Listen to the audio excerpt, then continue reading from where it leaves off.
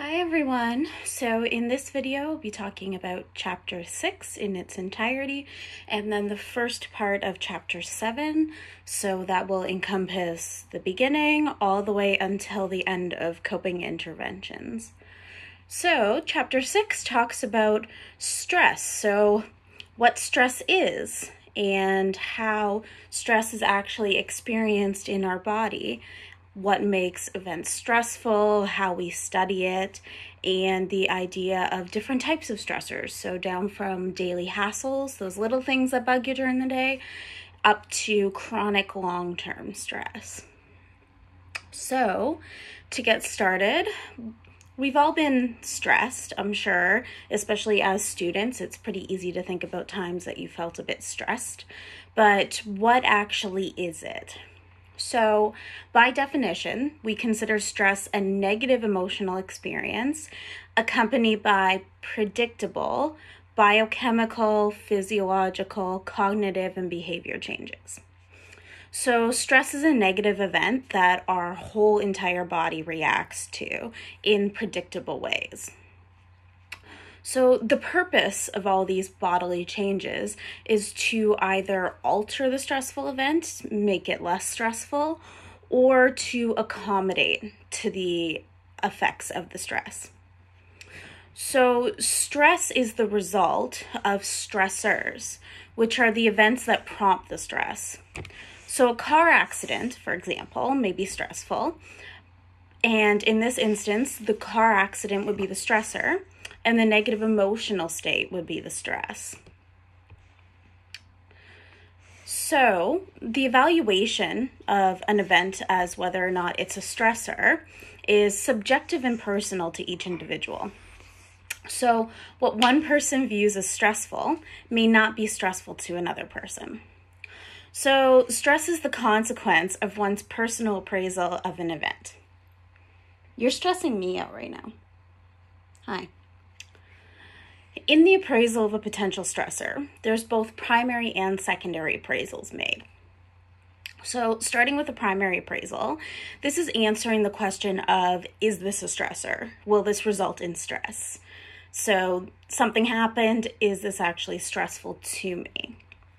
So to put it more specifically, primary appraisal is understanding what an event is and what it means for you. So with the car accident example, it's appraising whether or not this accident was a stressor and what that means for you. So with primary appraisal, things can be appraised for their harm, their threat, or their challenge.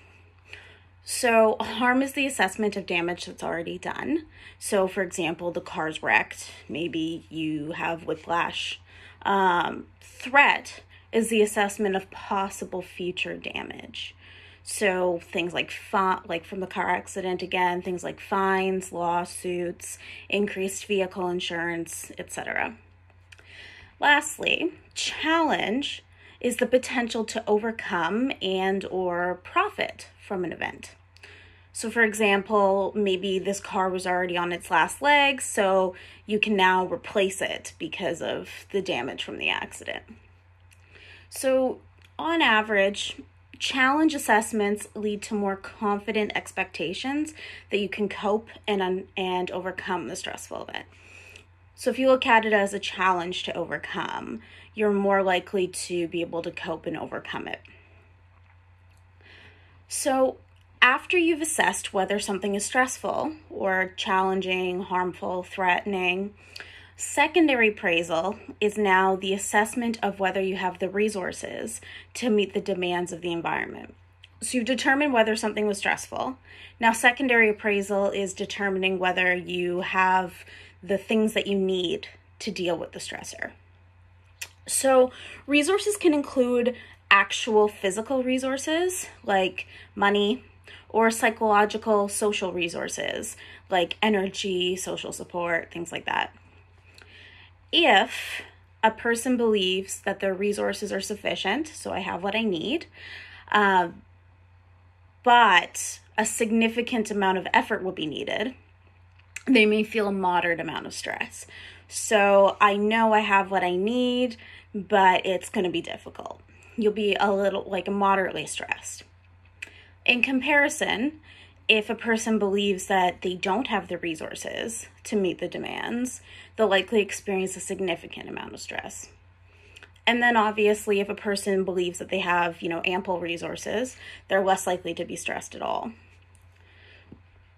So therefore, stress can be thought as of a kind of a transaction between the person and the environment, and they're fit together. So this is the result of appraising events, assessing your potential resources, and then responding to those events. So one of the primary contributions to stress research of note is Selye's work on the general adaptation syndrome. So he argued that when a person confirms that an event is a stressor, their system mobilizes itself for action, and this process is non-specific, meaning that it will be the same regardless of the stressor. So whether it's an exam, COVID-19, isolation, car accident, it's going to be the same process. So this is the general adaptation syndrome, and it consists of 3 phases. The first phase is alarm, where a person becomes mobile, notices that there's a threat there, recognizes it, and becomes mobilized to meet the threat. In resistance, the person makes efforts to cope with the threat. So this is where they're, battling against the threat. And lastly, in exhaustion, the person has failed to overcome the threat, and physiological resources are depleted from attempting to cope. So in exhaustion, the battle, for lack of a better word, in resistance wasn't won, and the threat is still there, but now there's no gas in the tank. There's nothing left to fight it with. So, as with any theory, there are several criticisms of the general adaptation syndrome. So first, as you can see, there's talk about physiological resources, but there's little consideration for psychological factors, like how you appraised an event. And we know how someone appraises an event as being either stressful or not stressful, and whether you appraise yourself as having the resources. Our appraisal and interpretation of a potential stressor is very important for how we interpret something as being stressful or not. So psychological factors are important, and they're not included in this syndrome. Second, this syndrome is considered to be universal, so it's the same pattern for all stressors. But we know that people respond to stress differently due to differentiating factors, like their personality and their emotions. So it's not universal for every person and for one person over different stressors. Next, there's research suggesting that contrary to the syndrome, it's not the exhaustion phase that may be the most damaging with accumulating physiological damage, but possibly the resistance phase, because that's really where, the battle's taking place. So in exhaustion, you can kind of think of it as the threat wasn't overcome, but you're not fighting anymore. So there is a break from the resistance. But in resistance, that's where, the battle and all the effort is ongoing. So there's evidence suggesting that may be the area that physiological, psychological damage can come about. And lastly, in this syndrome, stress is assessed as an outcome. So when all this happens, you're stressed. However, and then it's over. But however, people experience debilitating effects of stress long after the event has ended.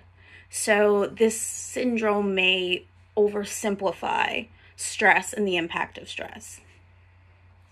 Yet this is probably one of the primary cornerstone models of stress. So when we look at the physiological reactions to stress, we revisit the nervous system that we talked about in chapter 2. So with stress, 2 major interrelated systems are involved in the stress response. First, we have the sympathetic adrenomedullary, or SAM, system. And second, we have the hypothalamic pituitary adrenocortical, or HPA, axis. So some mouthfuls there. Looking at the SAM system, we revisit the sympathetic nervous system and parasympathetic nervous systems from chapter 2. When events are perceived as threatening, they're identified as threats by the cerebral cortex, which transmits that information to the hypothalamus, which then indicates SNS, arousal. So remember, that's your fight or flight system. Arousal of the SNS stimulates the medulla of the adrenal glands, which then secretes the catecholamines, epinephrine and norepinephrine. So this results in that keyed up, intense feeling we experience when we're stressed out, and the symptoms that go with it. So things like heightened blood pressure, increased heart rate, sweating, etc. So we're mobilized to deal with the stressor. So compared to that fight or flight response of the SNS, remember that the PNS, the parasympathetic nervous system, is supposed to be rest and digest. So in theory, it should not be impacted until the stressor is gone. However, the functioning of the PNS may become dysregulated because of stress. So if you recall that the PNS is implicated in regulating the heart rate, so if it increases with sympathetic activation, it'll go back to normal and decrease with parasympathetic activation. But stress can impact heart rate variability, thus impacting the functioning of the PNS. Changes in heart rate variability can result in dysregulated sleep, and this can impact restoration, because as we know, sleep is where our body restores itself. So this can possibly explain the relation of stress to illness and mortality, because the body isn't getting that restorative time during sleep. So next is the HPA axis, which is also activated in response to stress. When the HPA axis is activated, the hypothalamus releases corticotropin-releasing hormone, or CRH, which then stimulates the pituitary gland to secrete adrenocorticotropic hormone, or ACTH. In turn, ACTH stimulates the adrenal cortex to release glucocorticoids, which include cortisol, which is particularly significant for stress because it conserves the stores of carbohydrates, which we use for energy, and helps reduce inflammation in case of injury. So it conserves body fuel, so you have the energy to deal with the stressor, and it reduces the inflammatory injury response, so we aren't held down by an injury. So if you imagine in primitive times, you're being chased by a saber-toothed tiger and you twist your ankle, that's probably going to become inflamed eventually, but you don't want to be dealing with that right now. So it suppresses that response so you can still get away. So basically it's a chain reaction pretty much from the brain down to the body. However, repeated activation of the HPA can compromise its functioning, altering daily cortisol patterns and possibly becoming hypersensitive to minor stressors. So normally, cortisol is high upon awakening because, you need energy to get up. And it decreases during the day and then flattens in the afternoon and evening. Chronic stress can result in a bunch of different patterns of cortisol. So things like elevated cortisol levels long into the afternoon and evening. So if it stores carbohydrates for fuel, then you can imagine you may not feel ready for rest in the evening, get tired in the evening. Flattening of the daily rhythm of cortisol. Exaggerated cortisol response to a challenge, so releasing more cortisol. Protracted cortisol response, or even no response at all. So prolonged stress can alter the HPA axis and cortisol levels, consequently altering our ability to respond or recover from any stressors. So for example, people with anxiety disorders have been shown to have a hyperactive HPA axis. So it's firing at very minute things. resulting in a stress response that may not be necessary. So there's a lot of talk in this chapter and in previous chapters that stress can relate to illness. And there's 4 main pathways that you can distinguish in how stress impacts our health. So first are the direct physiological effects. So direct physiological effects that stress can cause. So this is where stress can alter our biological functioning. So this can include things like elevated lipids, elevated blood pressure, decreased ability of the immune system to fight off infection. So if you think about how we always get colds during exam season, and increased hormonal activity. Now, a second pathway involves health behavior changes that arise as a result of stress. So on average, people who live with chronic stress have poorer health habits than people who do not. So using the exam example again, if you think about when you're really studying for exam season, it seems like you can choose one. You can either shower, you can eat, or you can sleep, but you can't have all 3. So if all of those are health behaviors, because you're stressed, you may not engage in all of those, thus compromising your health. Further, acute stress, so even short-term stress, can compromise health habits. These poor health habits include many of those discussed in Chapter 5. So things like increased smoking and alcohol use, poor nutrition, decreased sleep, maybe even increased sleep, increased drug use, poor diet, little exercise. Third pathway is how stress can impact psychosocial resources. So although supportive social contacts are protective of health, and there's been a lot of discussion in previous chapters about how important our social circles are for our health, stress can make a person avoid these social contacts or even behave in ways that drive people away. So if you've ever been kind of snippy and irritable because you're stressed and you might piss someone off. So stress can sometimes threaten social support and reduce optimism, and then impact psychological things like reducing your optimism, your self-esteem, and your sense of mastery, all which contribute to good health but are threatened by stress. Lastly, the use of healthcare systems and treatment adherence can be impacted by stress. So people are less likely to adhere to a treatment regime when they're under stress and are more likely to delay seeking health services or may not seek them at all.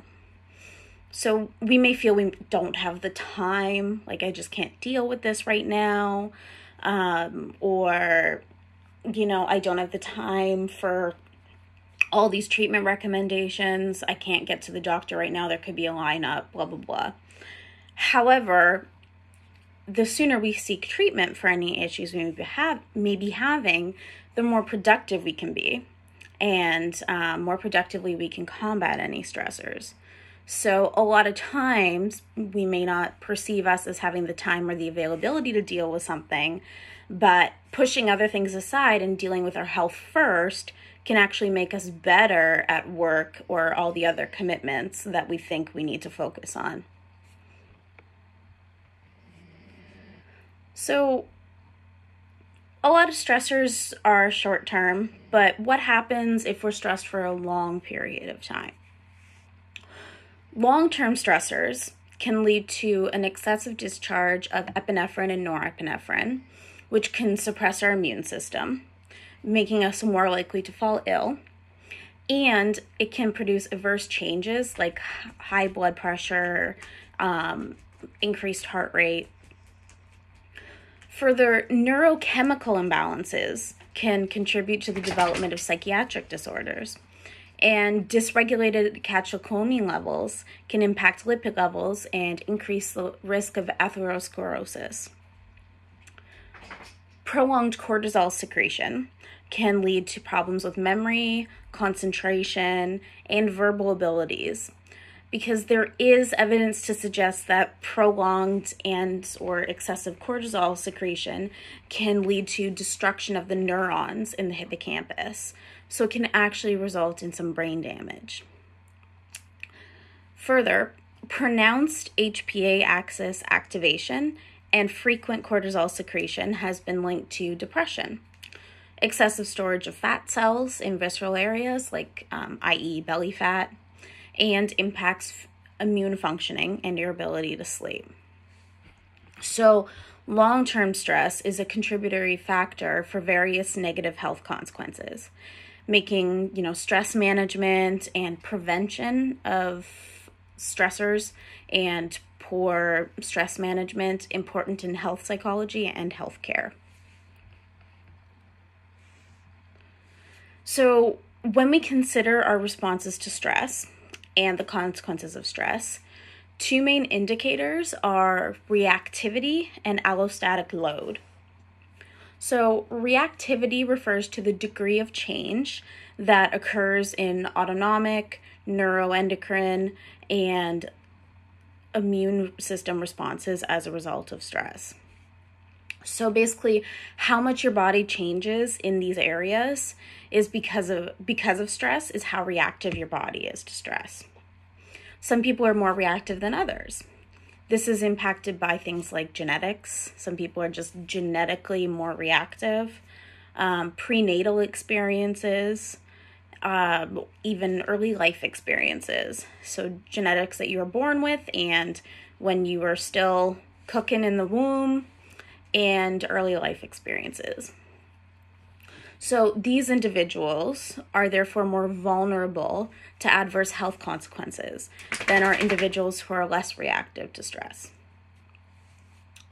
So in comparison, allostatic load is the physiological costs of chronic exposure to the physiological changes from repeated or chronic stress. So if you imagine being keyed up and on edge for a long time, like being perma-stressed for days or weeks on end, the physiological ramifications of that is your allostatic load. So the consequence of your body enduring stress for prolonged periods of time.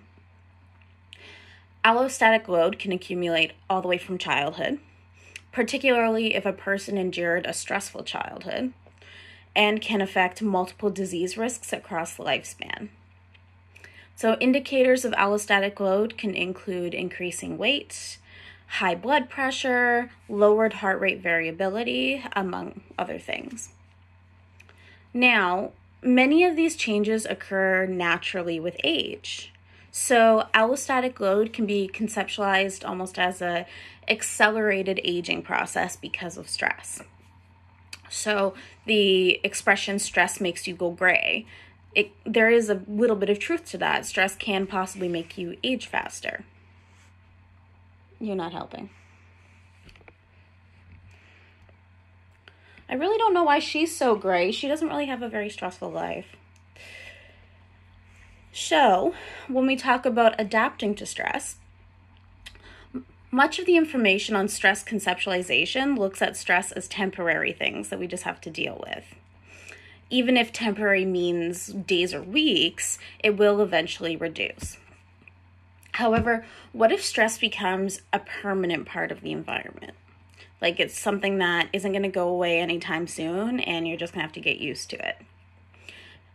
In these cases, people can either adapt or develop chronic strain from these long-term permanent stressors. So this is dependent on several things. The type of stressor, so what it is, how you experience the stress, and the indicators of stress. So on average, most people are able to adapt psychologically to predictable and or moderate stressors. So if it's only moderately stressful, and if you know it's coming. Stress reactions will subside over time and you'll adapt. However, vulnerable populations like children or the elderly show little adaptation to chronic stressors. One possible reason for this is because vulnerable populations, on average, already have less control over their environment. So they might experience high levels of stress before adding a chronic stressor. And then this can just kind of, take things to their maximum capacity. Further, even those able to adapt to most stressors may have difficulty adapting to highly stressful events. So those who are already stressed, too, can be at their max and unable to adapt to even moderate stressors. So it can be difficult to adapt to chronic stressors that are extremely stressful, or if you're already really stressed, it can be difficult to adapt to only moderate stressors just because you're already really taxed in your stress response. Moreover, even if people adapt psychologically, so far this idea of adaptation has focused on psychological effects, physiological changes can still persist that result in the negative health consequences outlined previously. So an ability to adapt to chronic stress is dependent on who you are, how stressed you already were, how you experience stress, and what the stressor is. So it's clear that there's a fluid, dynamic, changing relationship between the stressor and the experience of stress. Sometimes even the anticipation of a stressor can make you stressed out. And sometimes it can be as stressful as the actual stressor, or even more so. And this would be known as anticipatory stress. So if you think about the stress for prepping for an exam and being worried about it, sometimes you find yourself more stressed leading up to the exam than you do during the exam itself, and sometimes it's equal. So this relationship between the stressor and the stress continues after the stressor is complete. The after effects of stress are effects that persist long after the event is no longer present. So using that exam example again, maybe after you write the exam, you're stressed about how you did, or stressed about that one question that you realized you answered wrong or you read it wrong. So the effects of stress can persist long after in some cases. So these after effects can include a shortened attention span, poor performance on intellectual tasks, ongoing psychological distress, and physiological arousal. So if you think about feeling like you've just been through the ringer, like been through a stressful event, and you have nothing left to give. So using social isolation right now, that can be an example. So if you think about how you felt with it, these after effects can represent the period after a stressor, but before your body has been able to restore itself. So it's that midway period of, I wasn't able to, fill up my internal gas, so to speak.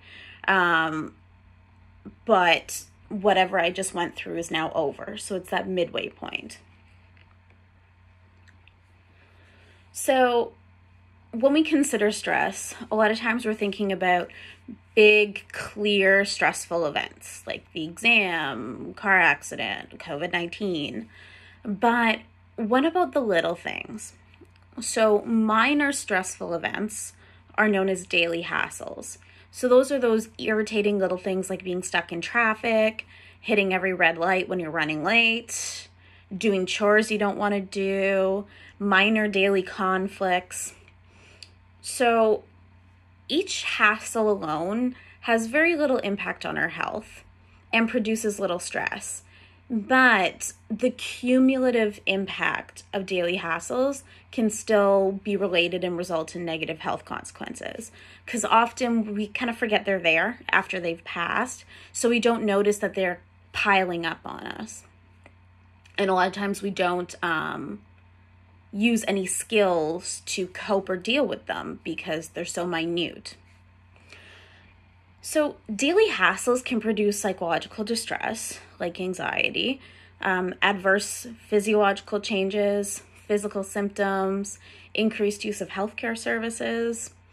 So like I said, these hassles can, maybe sneak up on you and add up over time and wear a person down, possibly leading to illness in a similar manner of larger, more obvious stressors.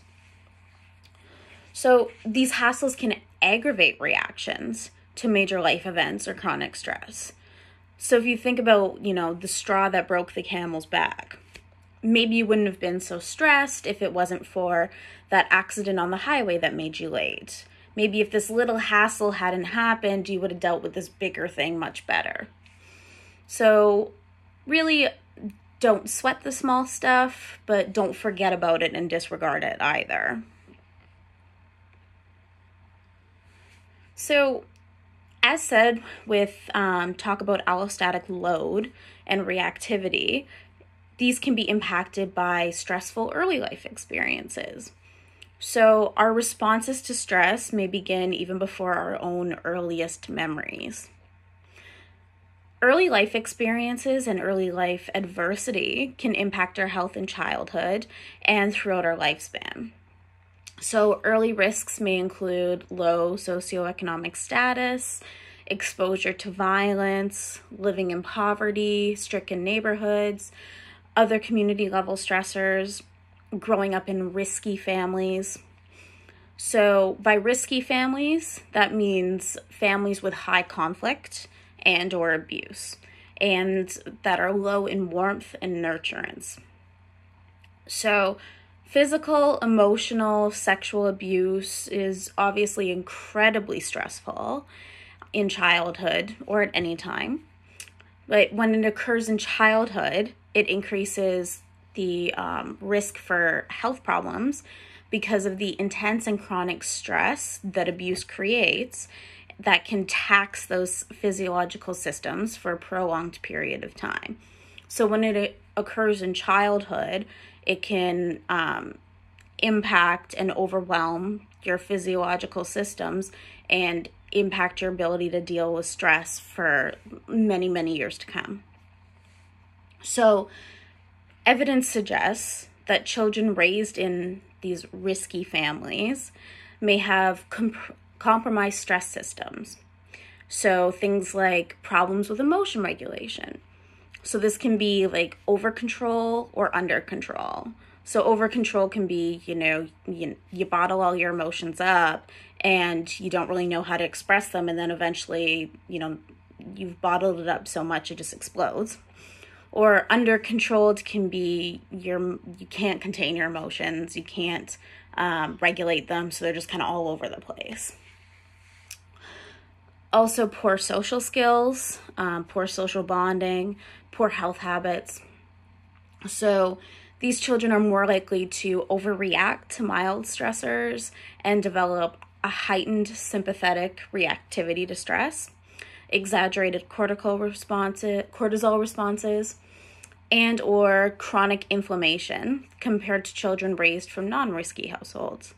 So being exposed to the chronic stress that risky households generally comes with can result in a very hyperactive, hypersensitive stress system. So, as stated earlier, stress sometimes becomes a part of daily life and can be long-term and grinding. So if you think of COVID, it's been 6 months since it really first, it was about January when it really started to explode and become this really threatening thing that could get over here and cause problems. So sometimes it's just part of our daily life and you just have to grind through it. Other examples can include living in poverty, living in a war-torn area, being in an abusive relationship, being in a very high-stress job. So chronic stress like these is a significant contributor to psychological distress and to physical illness. The ability to assert any control over the stressor is important, especially when it's chronic. Having any degree of control over it can help. And uncontrollable stressors are particularly damaging compared to long-term stressors over which you have some control. However, research relating chronic stress to health outcomes is really difficult to conduct because of the difficulty identifying causal factors. So, with that complex interplay of biopsychosocial factors on stress and health, it's difficult to show that a particular stressor is a causal factor in the development of illness because so many of them, interact together. Further, chronic stress is really difficult to measure objectively as people can perceive an event differently. So in science, a really good sound scientific experiment will have clear operational definitions of things. So if you're trying to study chronic stress, you need to be able to define what the stress is. But when people can experience things differently, that makes it difficult. Even in chronic stressful conditions like living in poverty, some people may experience it as more stressful than others, depending on their own personal factors. So this makes these things really hard to study. But nonetheless, the data that exists supports that chronic stressful conditions are linked to health problems. Chronic strain associated with low socioeconomic status is a prime example of the link between chronic stress and health.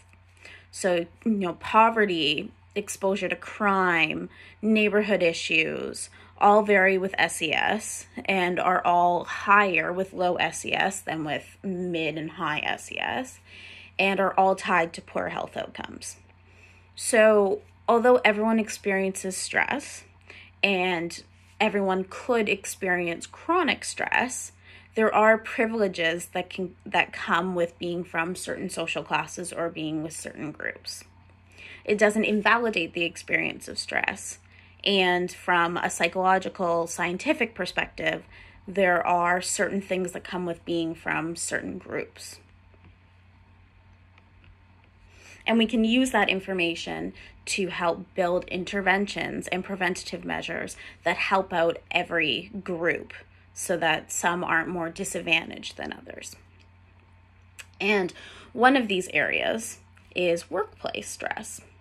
So much of the time, if we think about our own source of stress, many of us will think of work. To fund my undergrad studies and any trips in high school, I worked the McDonald's grind for 8 years. And, I could go on for hours every single day after every shift of the stress that I experienced at McDonald's. So, workplace stress is a very common issue, costing upwards of $300 billion per year, making studies on workplace stress important for intervention and prevention. Studies on workplace stress are important to identify the most common stressors in a particular workplace, provide evidence for the relationship between stress and illness, provide possibilities for intervention, and provide information on an area that results in disability and absenteeism from work.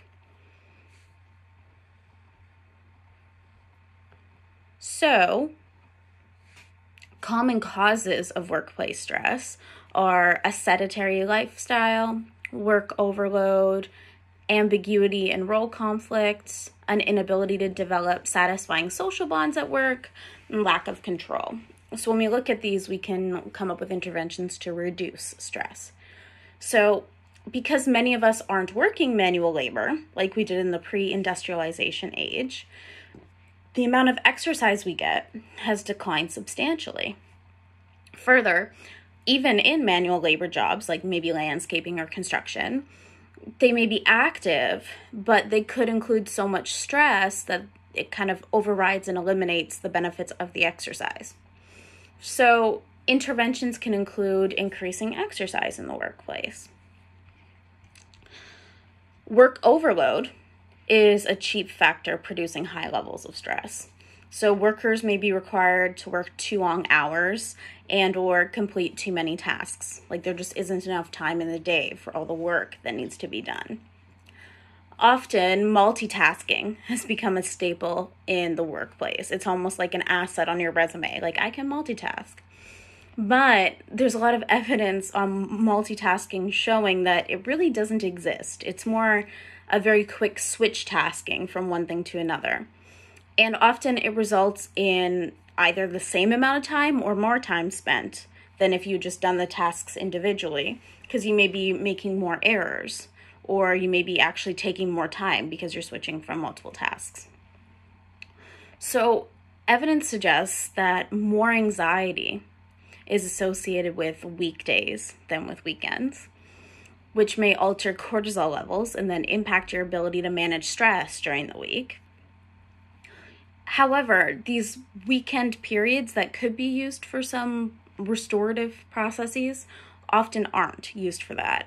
And, many individuals use the weekends to catch up on things at home that they weren't able to do, so they don't get to rest and restore, which can result in, a chronic period of stress. Role ambiguity refers to when a person doesn't have a clear idea of their role. Like, I really don't know my place. In comparison, role conflict is when a person is getting conflicting information about work tasks or standards from different individuals.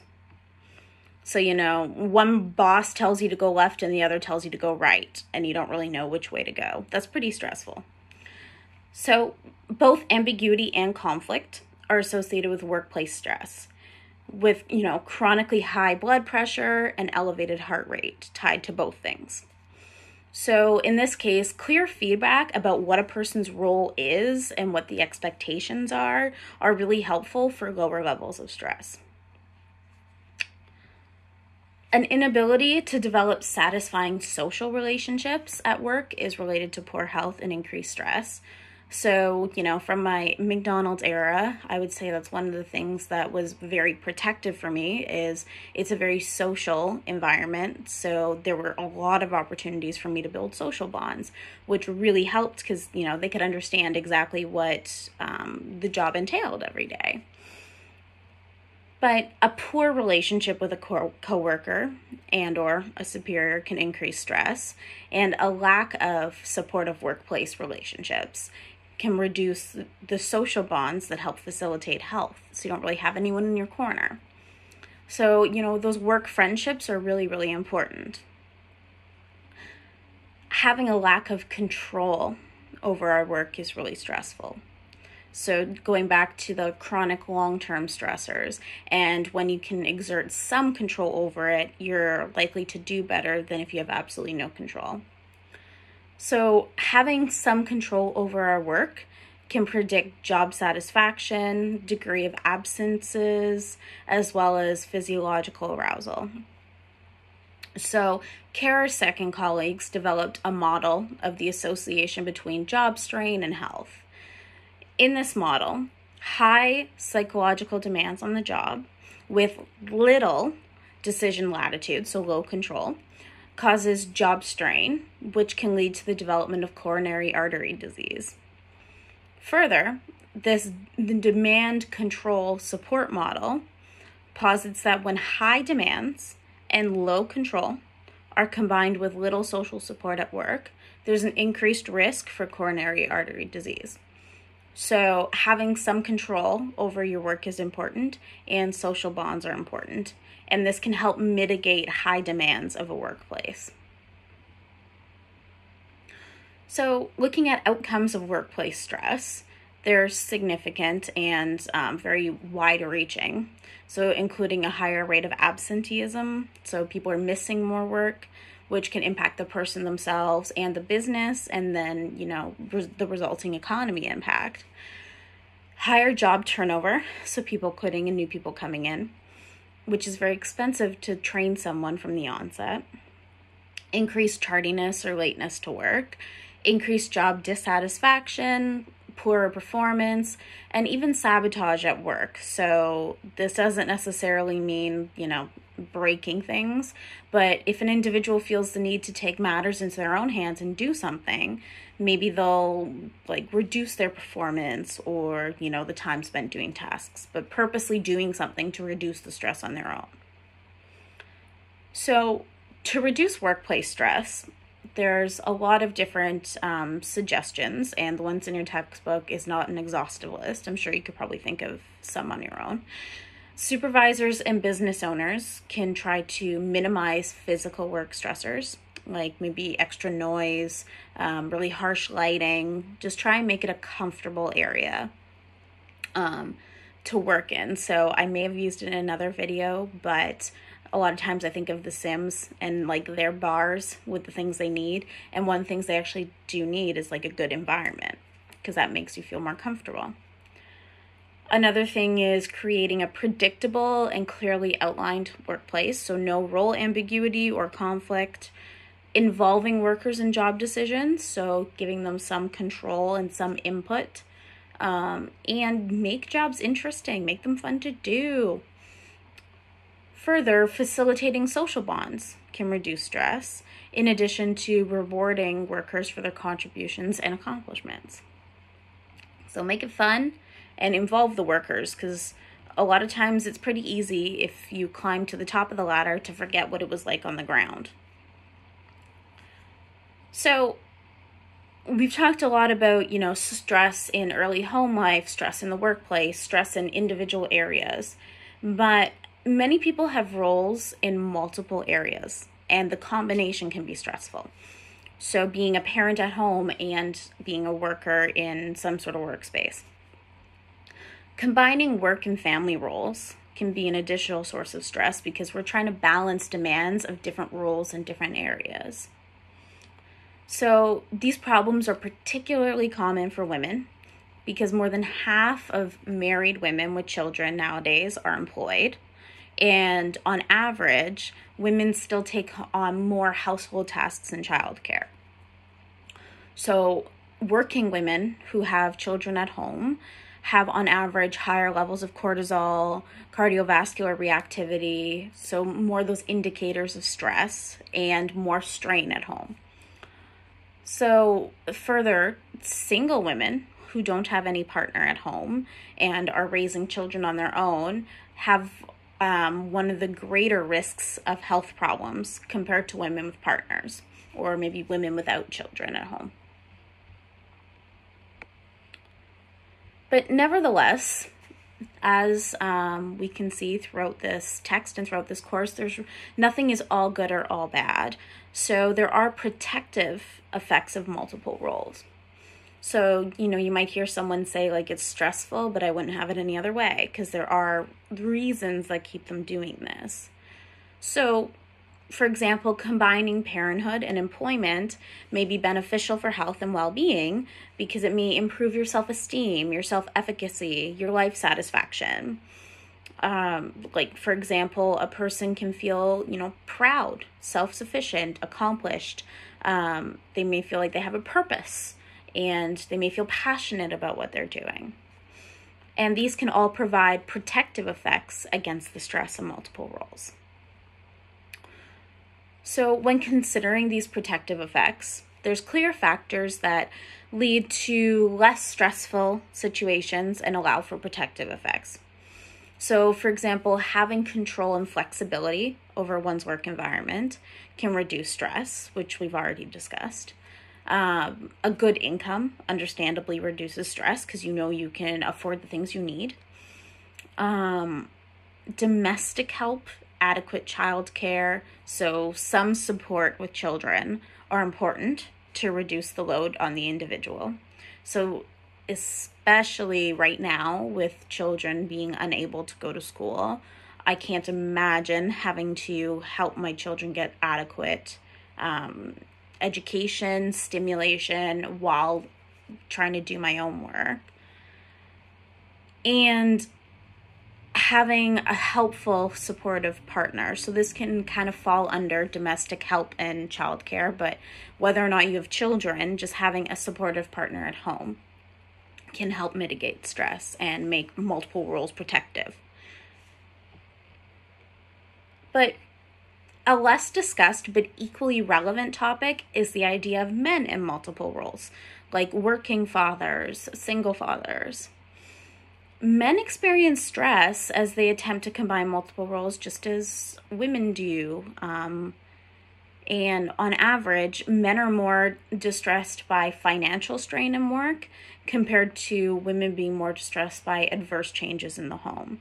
So on average, the sources of stress may be different, but every individual, non-binary, men, women, may experience the same, experience stress as they try and manage multiple roles, possibly in different ways, but equally valid and truthful.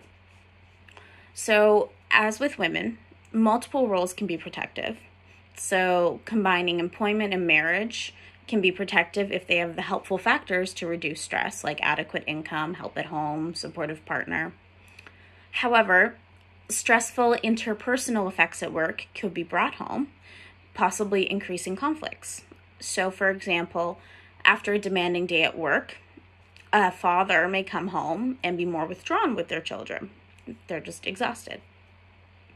After a high conflict day at work, fathers may be more combative with their children, might just be irritable by, bringing work home with you. So it can be difficult to leave work at work.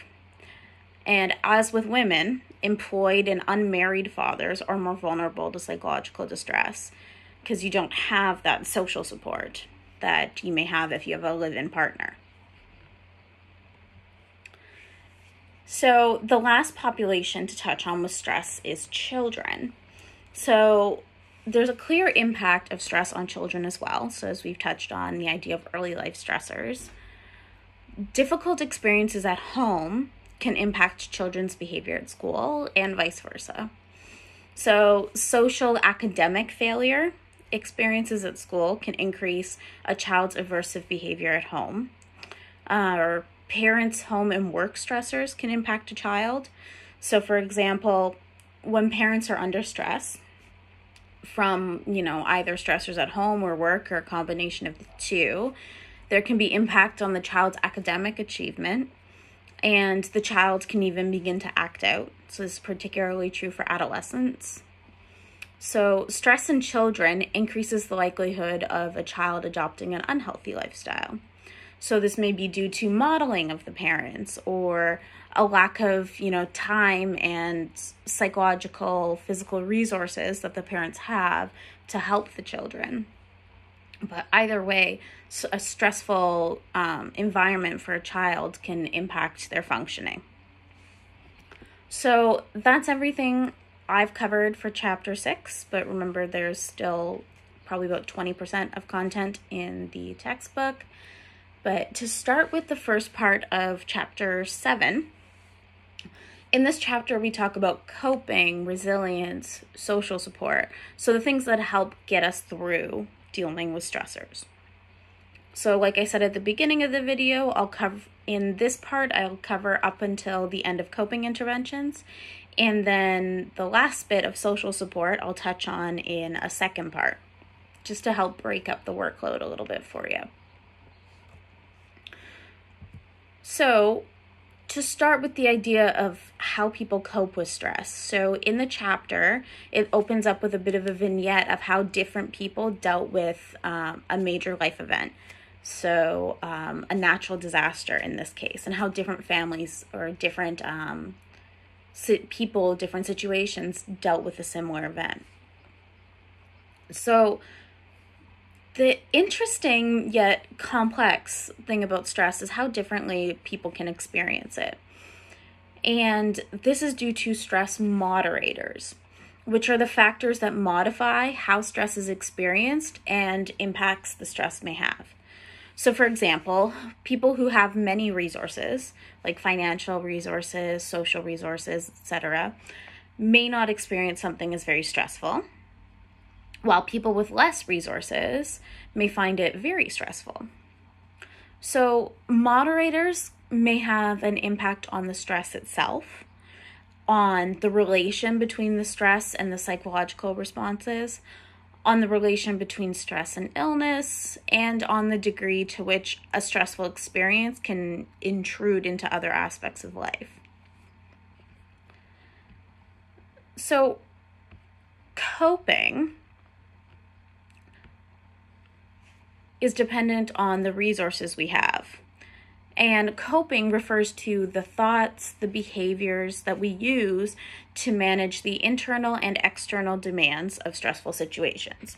So the things that we do to get through stressful situations. There are two important aspects of coping. So first, the relationship between coping and a stressor is dynamic. So if you think of it as kind of a series of transactions between a person with their resources, their values, the commitments, the environment, and the environment's own resources, values, and commitments. It's a dynamic interplay between a person and what they have and the environment and what they have, or what it has. So coping occurs over time and can change as a person and or the environment's resources, values, and commitments change. So talking about if something initially wasn't stressful, and then maybe you experienced financial hardship, and all of a sudden something that wasn't stressful in the beginning is now stressful to you. So coping is dynamic and can change. But second, coping has a very wide breadth, meaning there's a lot of different coping mechanisms. And they can range from internal things like your emotional reactions, your thoughts, your emotion regulation, and to external things. So things you do to actually act on the event. So in your textbook, figure 7.1 outlines a diagram of the coping process. And there's a similar outline in the slides that I've provided. So this process begins with the stressor, so an event, its stage, and its anticipated future course, so where it could go. Next, the stressor is appraised, so that primary appraisal of whether or not it's stressful, and is it a threat, is it a challenge, what harm has it already done, and then that secondary appraisal, like can I handle this, do I have what I need? Next, coping strategies come in and are used to manage the stressor. So in the two boxes underneath the process boxes, you have examples of external coping mechanisms and internal. So it could be either or a combination of the two.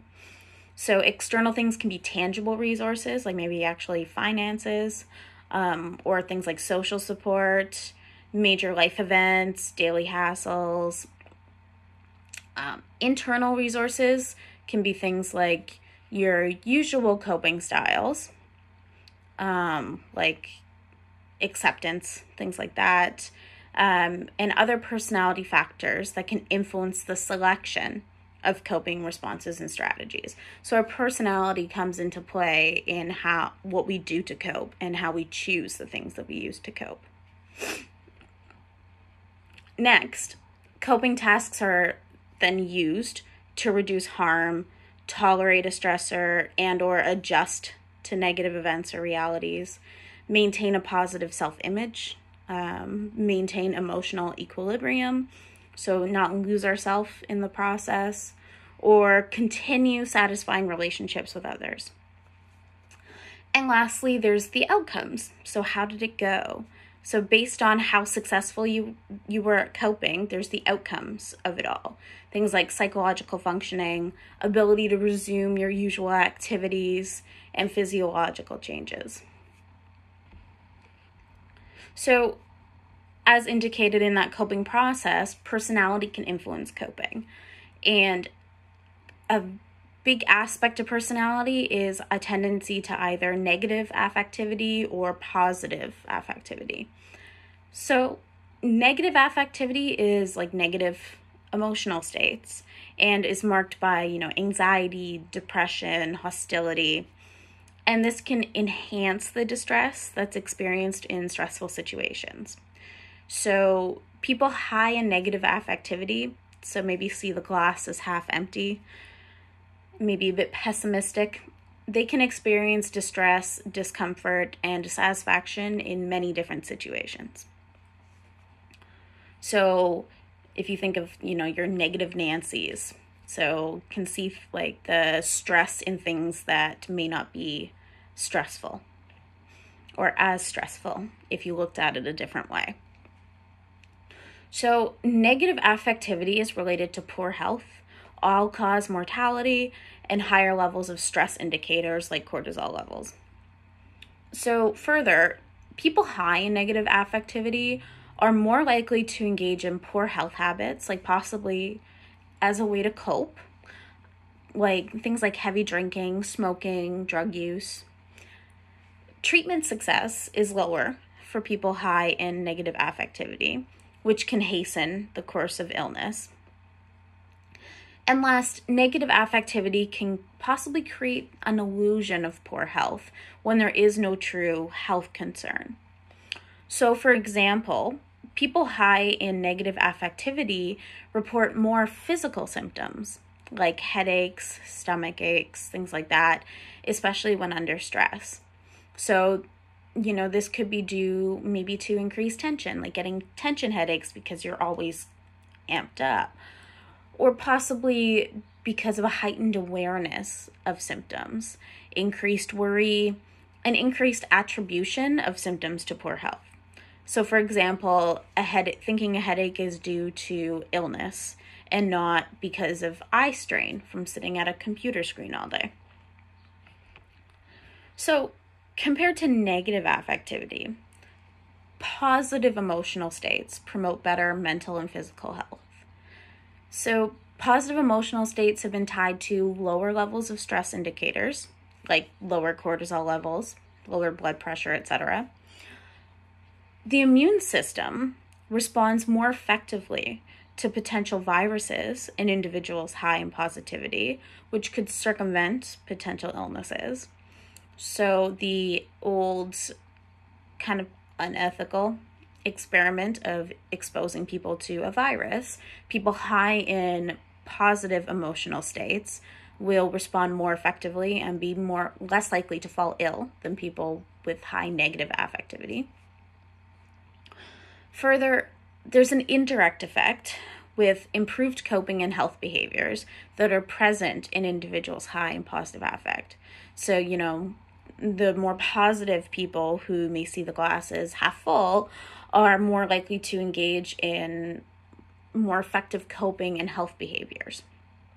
So when people are feeling good, they feel motivated to do things that keep them feeling good.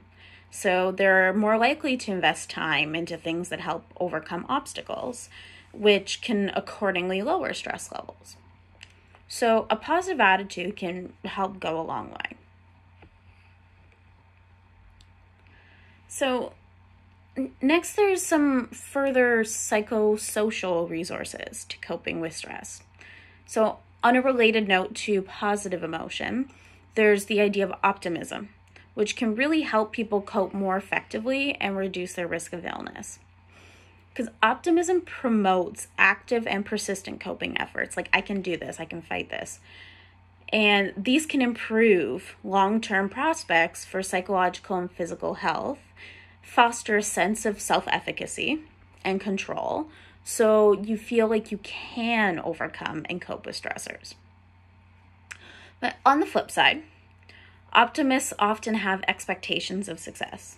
Like, you're an optimist, so you feel like you can do this. So if expectations aren't met, then there is the possibility of becoming stressed, because there's generally this expectation that I can handle this, and then if it doesn't go that way, that's kind of a stressful thing to grapple with. Next, we have the idea of psychological control, which is similar to self-efficacy.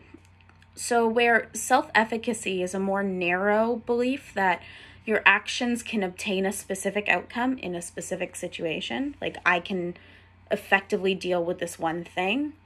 Psychological control is a general belief that you can exert control over stressful events. So, related to psychological control is secondary control, which refers to the idea that if you collaborate with family, friends, medical practitioners, you can successfully cope. So, having psychological control, secondary control, is really helpful for coping with stressful situations. And it's so helpful that interventions have been designed to enhance control, known as control enhancing interventions. So these can include CBT techniques to reduce anxiety, information on coping process, relaxation techniques, and other related CBT type techniques to improve coping, promote recovery. Self-esteem is associated with lower levels of stress indicators, and it appears to be most protective at lower levels of stress, but this protective factor appears to dissipate at higher levels of stress, because at that point, the stressors themselves may overwhelm the benefits of self-esteem. So stressors that are particularly high may be so high that it's understandable for no one to have so much self-esteem that they feel like they can overcome it. Like it might just derail the self-esteem. Conscientiousness is very beneficial for coping, possibly because people who are high in conscientiousness may be more successful at avoiding stressful situations. They may think more about their health. They may be more adherent to treatment recommendations. They may practice good health habits, and they may use their cognitive abilities effectively. So it may not be conscientiousness directly impacting coping, but more so the secondary effects of the behaviors people engage in when they are conscientious. Self-confidence and, having an easygoing disposition can be protective. So not sweating the small stuff, for example. However, interestingly, people who are cheerful, so maybe more self-confident, more easygoing, appear to have a higher rate of mortality or die sooner than less cheerful people. So it's possible. So is it possible that, being grumpy is a good thing? One possible explanation is that if you're too easygoing, you may be less careful about your health and possibly take things less seriously compared to less self-confident, less easygoing people. So it can be protective in that you're not stressing over and getting worked up over smaller, minute things. And if it, goes too far, you may not take things seriously enough. And intelligence is related to coping. So more intelligent people have better physiological profiles across the lifespan. So it's possible that maybe higher intelligence is related to greater awareness of health consequences and coping behaviors, like maybe just learn more. And if you think of the secondary characteristics or other factors that appear to cluster around higher intelligence, like things like more financial resources. So it could be things like that, like the relation between intelligence and other tangible resources help with coping. And lastly, emotional stability is related to coping. So, higher emotion regulation is related to better coping, because more emotion regulation, you can effectively identify your emotions, express them, deal with them, and that alone can really reduce distress and help with coping. So, related to the idea of coping is resilience, which is that factor that helps people bounce back and adapt flexibly to stressful situations. So there are factors that help promote resilience, and this therefore can promote effective coping. So these include things like coherence and purpose about life. So you know what you're working so hard for. So you manage to stay resilient because you know what you want and you know it's worth it. Sense of humor. So being able to kind of, break the ice a little bit with some humor. Trust in others. So being able to lean on that social support. A sense that life is worth living. And even religious beliefs. So some sort of spirituality appears to help resilience. And it could be the spirituality alone. And it could be the social supportive community that tends to come with spiritual beliefs. So those are all numerous factors that can impact our ability to cope. And there are also different ways to cope, different styles of coping. So a coping style is a propensity to deal with stressful events in a particular way. People may approach a stressor with an approach or an avoidant coping style. So in avoidant coping, people avoid and minimize the stressor. In an approach style, people attempt to cope by gathering information on the stressor and taking action, so doing something about it. So each style has advantages and can be more effective in different situations, but overall, approach-oriented coping is related to more success and better mental and physical health than avoidance coping.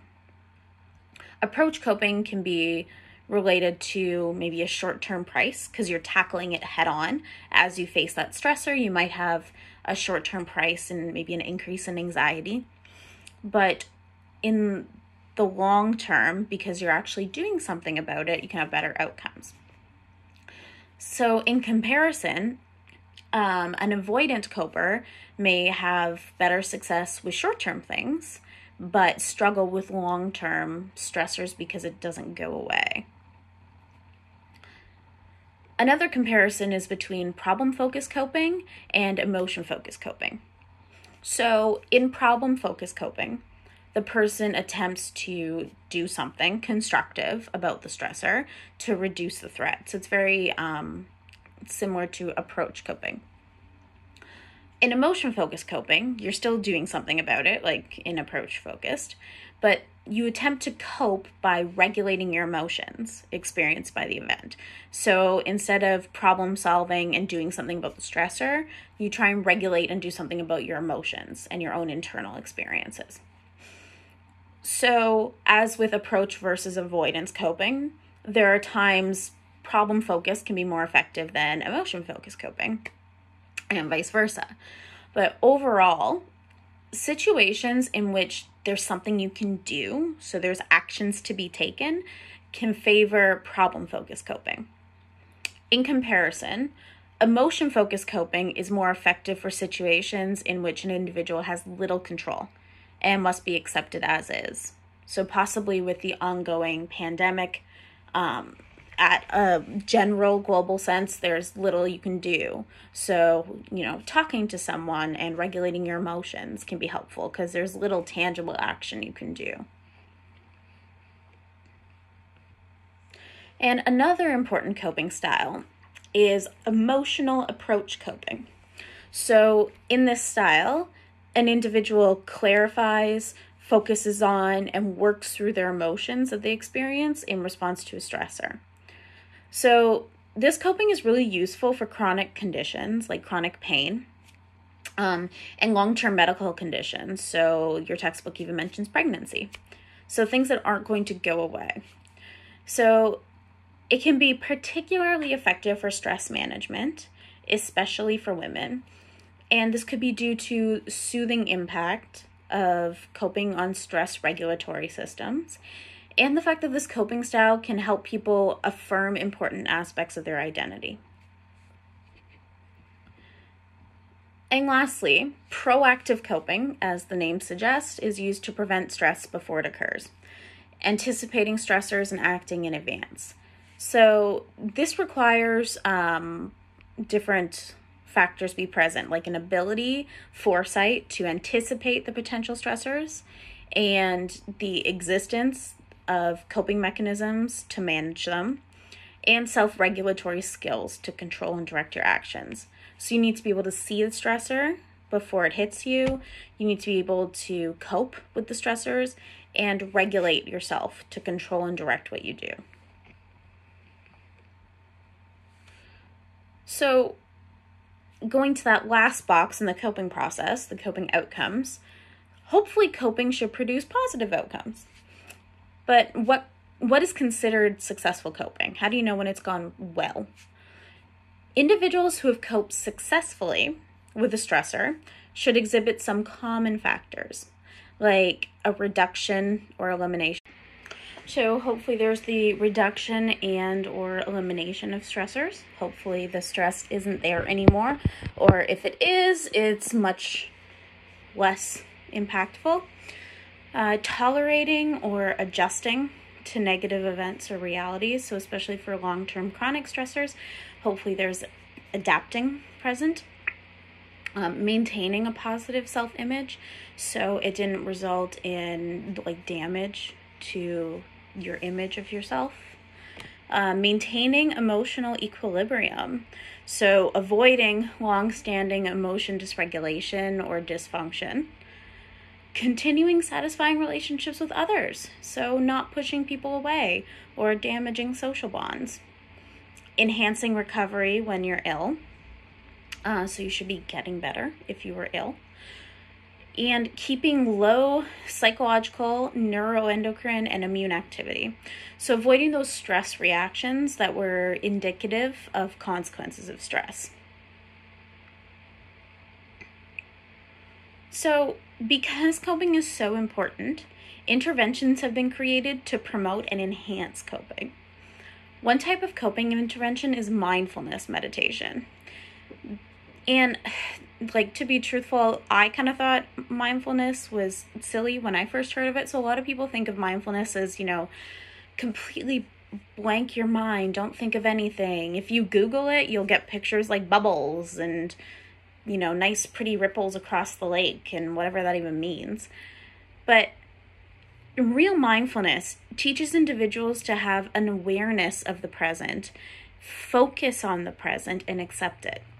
So too often, people spend their time either ruminating on the past and or worrying about the future. However, you can't do anything about either of those. This one hasn't happened yet, and that one's already gone. So the only thing we have control over is like the present right now. So mindfulness teaches you to identify when you're straying from that present moment and accept the present. Now, among mindfulness meditation, mindfulness-based stress reduction is a specific form designed to help people manage their reactions to stress and the resulting negative emotions. So emotions are acknowledged and not suppressed, but accepted and released. So most people don't like feeling negative emotions, and they're part of our experience. If you took negative emotions away, you would sacrifice a large part of our human experience. So a lot of times, if you can just allow something its space, it will run its course and then leave, like a negative emotion. So when we aren't fighting our emotions, like trying to not be angry, which can in turn just make you more anxious and stressed out, they're more likely to run their course and dissipate. So acknowledging that you're angry, for example, keeping in mind your actual goals and what you actually want, and maybe acting in a different way despite the anger, but not fighting it and just letting it do its thing. Similar to mindfulness-based stress reduction is acceptance and commitment therapy, which is kind of a third generation therapy derived from CBT. In ACT, individuals are taught to accept and not fight their feelings and situations that may arise. So for instance, your thoughts can exist and not be true. So you can have a thought like, they think I'm stupid. That's just a thought. It can be there, and it doesn't mean that it's true. So instead of fighting them, acknowledge them. Like, acknowledge that I've had that thought and that it may or may not be true, and I don't have to act on it. So, I should tell them off. Okay, I've had that thought. That thought could be true. Doesn't mean I actually have to tell them off.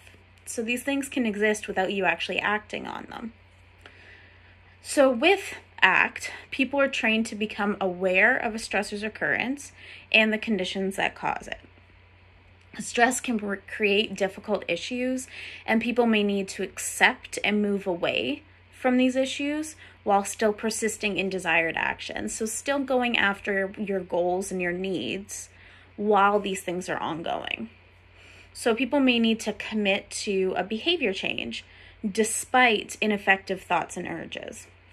So despite being, stressed out, you still need to act in this way. Now, another coping mechanism is expressive writing, which expressive writing and journaling has been encouraged really encouraged as a coping mechanism in recent years. And there's evidence demonstrating that it can reduce psychological and physiological indicators of stress, which can aid in effective coping. So, sometimes it can help to express thoughts and emotions, even if it's only to yourself in your journal, and you don't actually do anything with it after. Effective writing can help a person organize their thoughts and find meaning and focus attention on positive aspects away from negative affectivity. Further, effective writing can provide an opportunity to clarify emotions and affirm your personal values. So really, by getting it out of your mind and down on a page, it can be easier to see and then understand and sort through. Similar is the idea of self-affirmation. And this has been gaining a lot of scientific support. So it can include writing or even just saying affirmations about yourself, your values, and your abilities. So it can help people feel better about themselves and what they're capable of. So on the biological level, it can lower physiological reactivity and stress and reduce defensive reactions to health threats. So if you feel capable and well-assured, you're less likely to be defensive. And self-affirmation can help with that. So going to your change journal assignment, there's that appendix on prefactual thoughts. So, those thoughts that might get in the way, like I'm not capable of this. So a lot of times our negative thoughts can hinder our ability to do something. And self-affirmation is kind of the opposite of that. So instead of thinking negative thoughts that are going to get in my way, I'll give myself some self-affirming thoughts to help facilitate whatever I'm trying to do. And relaxation training, I won't spend a lot of time on because it's popped up a lot in previous chapters, but it's a very effective coping mechanism because it reduces arousal and the physiological experiences of stress. So like we've stated in previous chapters, it can include things like deep breathing, progressive muscle relaxation, and then there's other things like guided imagery. So thinking of safe, calming images, meditation, yoga, and self-hypnosis.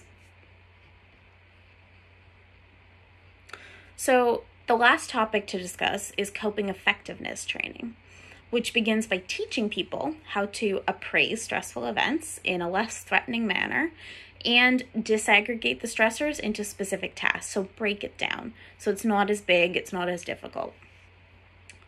In this, people are taught to distinguish aspects of a stressor that are changeable and then those that are not.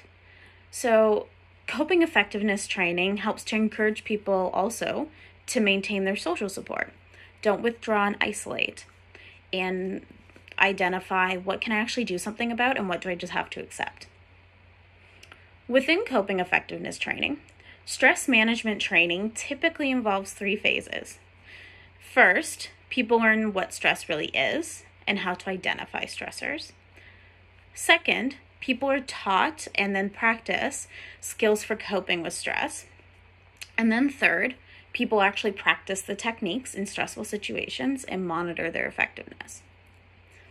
So programs to help with stress management have been developed, and the example in your textbook is one called Combat Stress Now. And these programs have several phases of stress management, beginning with identifying stressors. And then next, there's a self-monitoring phase, so very CBT-like, and people in this learn to observe their behavior closely and record the circumstances that they found most stressful.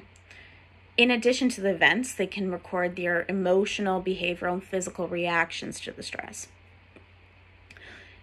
In identifying stress antecedents, people learn to examine what happened leading up to a stressor. So things never happen on their own. So learning to identify what led up to it. People are trained to avoid negative self-talk, which can hinder coping. And as with CBT interventions, people are given homework.